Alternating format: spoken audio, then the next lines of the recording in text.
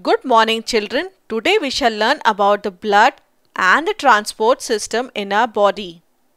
We already know the digestive system digests the food required for our growth and energy.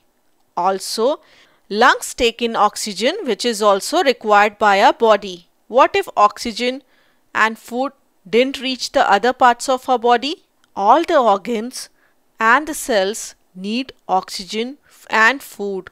So our body requires a transport system to deliver these to all the organs, all the cells. Not just for this, respiration and many other activities occur in the cells and the other organs, and many harmful substances are produced in these processes. For example, carbon dioxide. What if these harmful things stayed inside the cells and other organs? Obviously, it would be very harmful to our body. So again, transport system is required to take these harmful substances to the proper place, just like the garbage truck takes the garbage to the treatment or the disposal plant. So, we must have a great transport system to deliver the oxygen and food to all the cells and also to collect the generated waste from there. Yes, it is the blood which transports the substances like the digested food from the small intestine to the other parts of the body. It also carries oxygen from the lungs to the cells of the body. It also transports waste for the removal from the body. And who carries the blood? In our body, the blood is the fluid which flows in the blood vessels. What is blood? When you get a cut on your body, it is the blood which flows out, and it just looks like red water or red fluid. You know, blood is a liquid which has cells of various kinds suspended in it. What is so special about it? And how can it carry various substances? Let us understand. First, let us see what all cells the blood carries. The fluid part of the blood is called plasma. It is straw-colored, clear liquid. You know, 55% of the blood is just made of liquid plasma, and the rest 45% is blood cells. Most of the plasma fluid is just water. More than 90% of plasma is water. If plasma is straw-colored, then how is the blood red? Well, it is because of one type of blood cells, the red blood cells, or RBC in short. The RBCs are like flat disc-like with little depression in the center. RBC contains a red pigment, hemoglobin, which is the reason for red color of the blood. Just like chlorophyll is the reason for green color of the leaves in the plants. Hemoglobin not only makes the blood red, it binds with the oxygen and transports it to all the parts of the body and ultimately to all the cells efficiently. You must have heard when a person becomes weak and gets tired quickly, people say he might be anemic and is asked to get the blood test done. Why? In anemia disease, the amount of hemoglobin reduces. Hence, the person feels weak as the blood couldn't carry much of oxygen to the organs and to the cells for respiration. So, hemoglobin is very important. It is made of iron.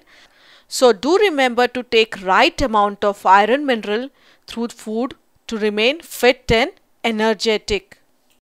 Now, you must have also heard that our body can fight against microbes. Who or what fights against these? WBC, or the white blood cells in the blood.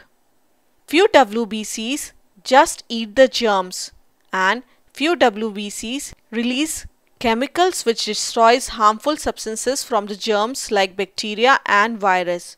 So we can say white blood cells are like soldiers in our body. When we get a cut, the blood flows out of the body, and after some time the bleeding stops. A dark red clot plugs the cut. How? It's because of a kind of blood cell which are platelets. These are colorless with irregular shape, even smaller than the red blood cells. We know for good transport, good roads are required. A road which connects all the destination. Road for transportation inside our body is the blood vessels. The blood flows through these pipe-like vessels. The heart pumps the blood and the blood starts flowing through the blood vessels. The vessels which carry blood away from the heart are called arteries. The arteries take blood to the different organs, just like the truck which unloads its load at the destination and then gets loaded again with other things. Now the blood returns to the heart again. Vessels which carry blood to the heart are called veins. The veins have thin walls. You know, there are walls present in the veins which allow the blood to flow only towards the heart. Now, what is the difference between an artery and the vein? Arteries have thicker walls than the veins and they are deeply placed inside the skin. Veins are superficially placed, that is, not so deep in the body.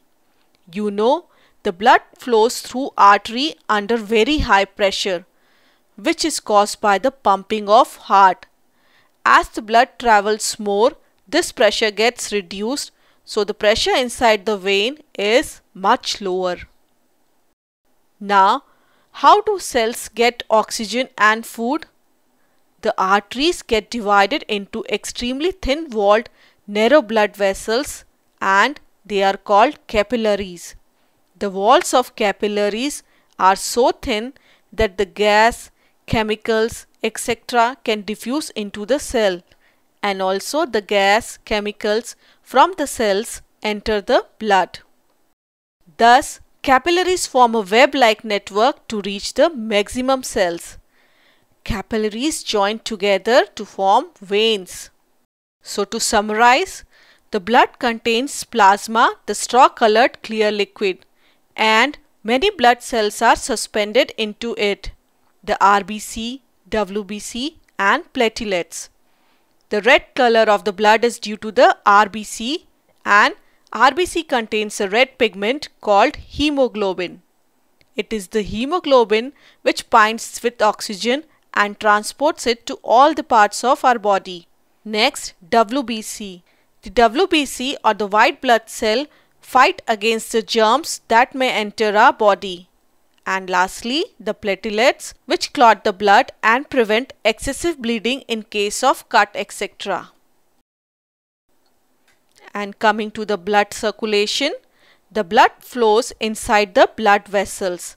There are two types of blood vessels, arteries and veins.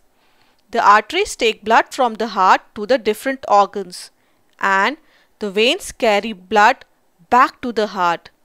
The arteries divide into extremely thin tubes called capillaries, and the capillaries join up to form veins.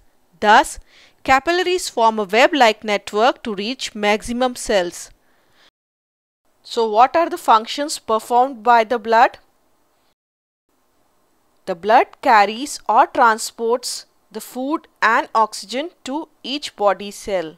It also helps in removal of waste products, as it carries away the waste products to the organs such as kidneys, lungs and intestine, from where they are excreted out of the body. The blood protects the body against infection by destroying the germs. The blood also helps in blood clotting, thereby preventing excessive blood loss. And lastly, the blood also regulates the body temperature. So now you know about blood and the transport system in our body. That's all for now. Bye bye children.